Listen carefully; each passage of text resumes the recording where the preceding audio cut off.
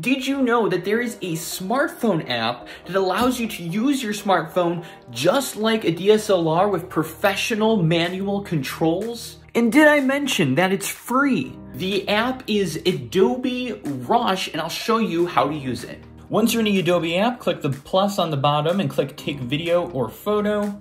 We're going to turn on Pro Mode on the bottom, and there we go. Here we have our settings. So you can control your ISO and shutter. You can actually change your color temperature to make it warmer or colder looking.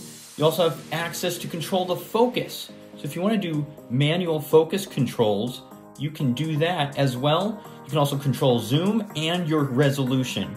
Follow me for more smartphone camera tricks.